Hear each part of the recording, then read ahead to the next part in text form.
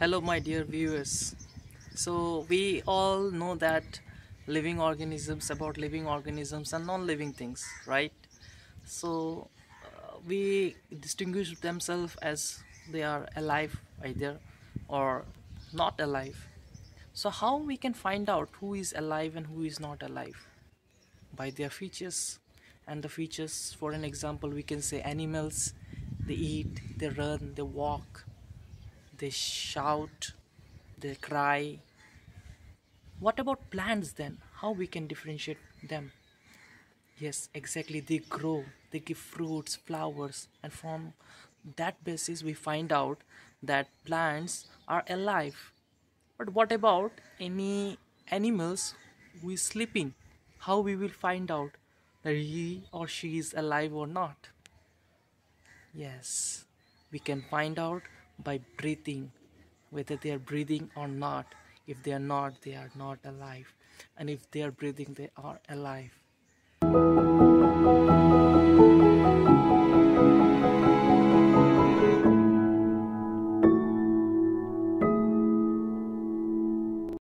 Namaskar and welcome to Gyan Yatra 2 branch.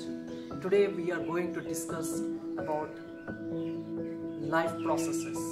Chapter 6, Class 10, NCERT.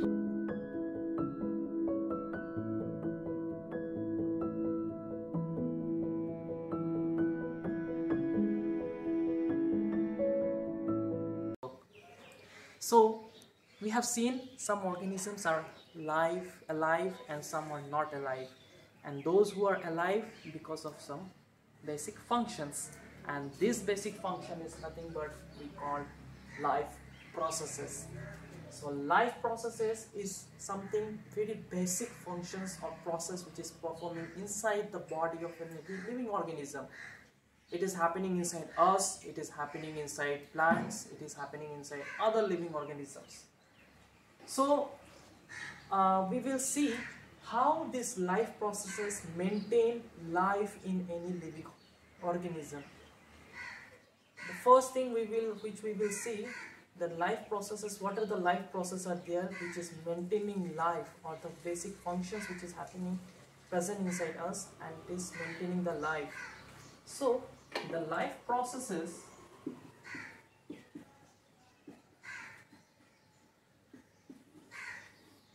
there are different distinguished life processes are there.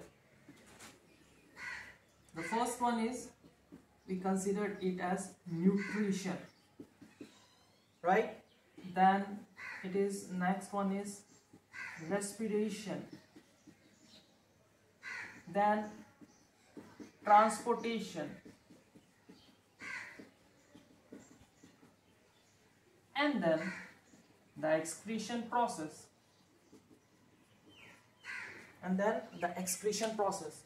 So nutrition, respiration, transportation and excretion broadly divided as different life processes which is happening. And in today's chapter we will discuss about nutrition.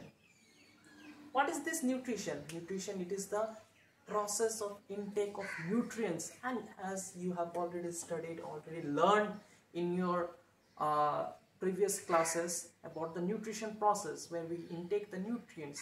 And what are the nutrients? It is intake of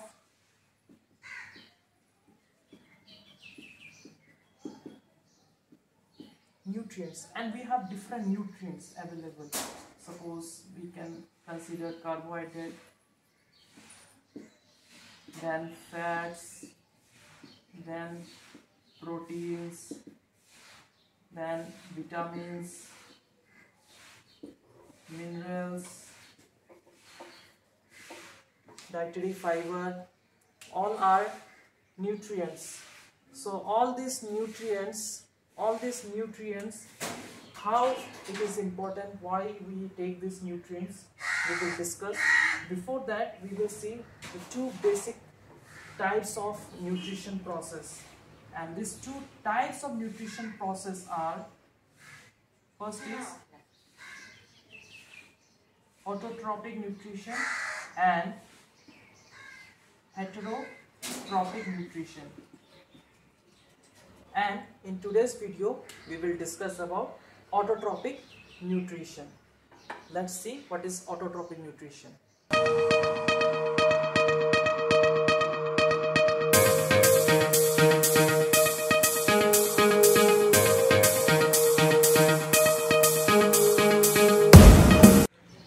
These plants, they perform autotrophic nutrition. Autotrophic nutrition are classified into two. One is photosynthesis process and another one is chemosynthesis process. Chemosynthesis, where chemical is released to synthesize the food, to break down the food and to synthesize the food, and photosynthesis, in presence of light the food is formed. So autotrophic means the formation of food by self. So these plants, they form the food by themselves.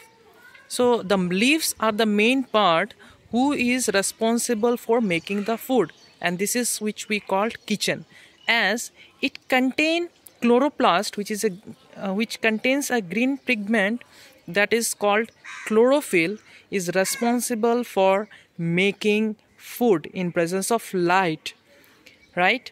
And it contains stomata, which is just present here in this beneath, right, which cause exchange of gases, and through this it takes the carbon dioxide. So there are some raw materials required for the need of preparation of the food, and the raw materials required: water. We give water to the plants. It requires soil. From soil it takes the minerals, right? Whatever minerals it has, it takes the minerals from the soil, and it requires carbon dioxide. So the carbon dioxide it takes from the air, right? So these are the things, raw materials required, and most especially the thing is the sunlight.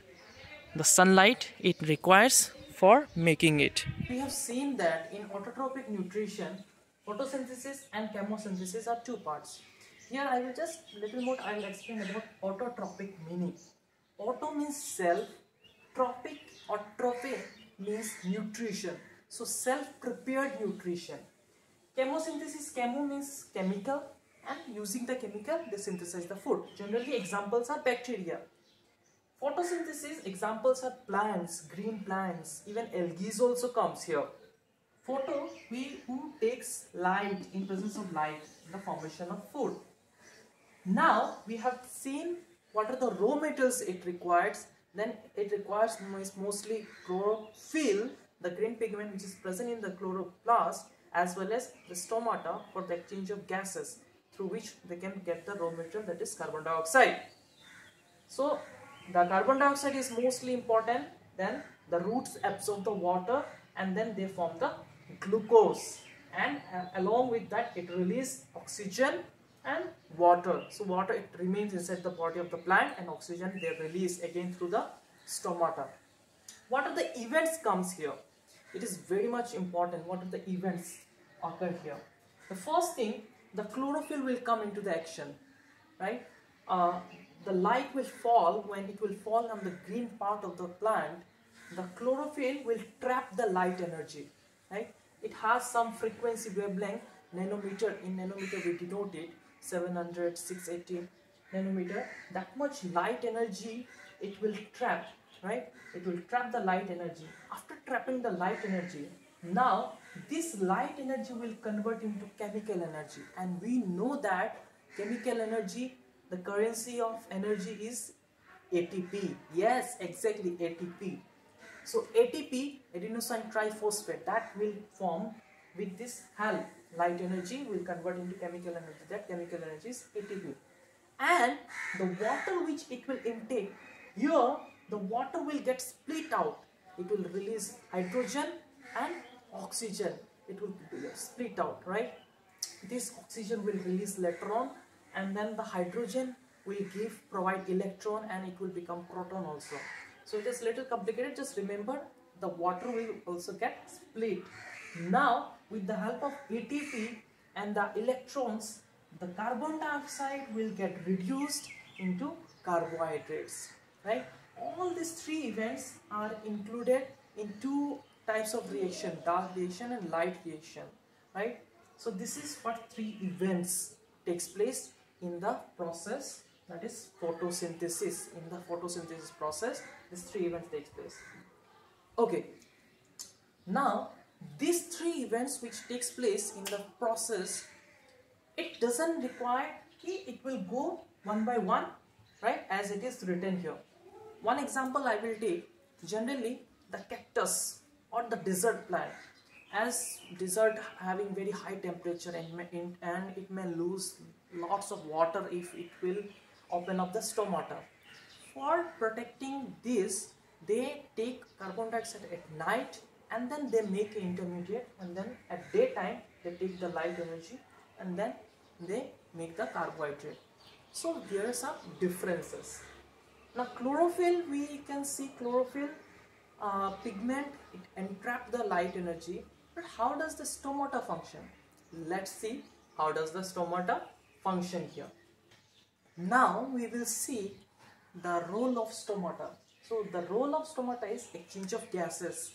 The stomata which is present in the epidermal layer, it perform the exchange of gases. Either it will release carbon dioxide, or it will take carbon dioxide, or it will release oxygen, or it will take oxygen, as well as it conduct transpiration process, which we will see later on.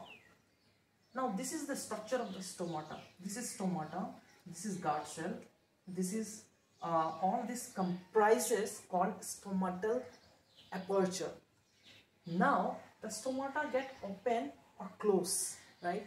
The stomata, opening of stomata and closing of stomata, it depends on the movement of water, right? The water, when it flows inside the leaf and when it comes to the epidermal layer, epidermal cell, the entry of water make the guard cell swell.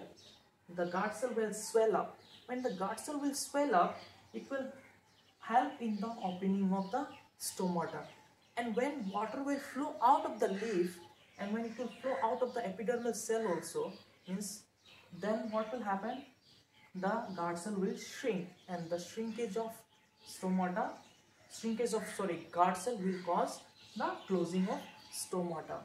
So like this, the stomata open and close, because always if it will remain open, the transpiration may occur, and the transpiration is, already you have studied this, the transpiration is the movement, the removal of water vapor, right? So because of that, opening and closing takes place. Here we have seen that how photosynthesis process takes place, where the plants prepare their own food. This food, if it is utilized, then it will remain as a glucose. If it's not utilized, then it gets stored as in the form of starch. So the whole process which we have seen, autotrophic process, where the photosynthesis especially is there in your chapter, we have seen, and the next heterotrophic process we will see in the next video. So tab tak ke liye hai, dhanyawad, thank you.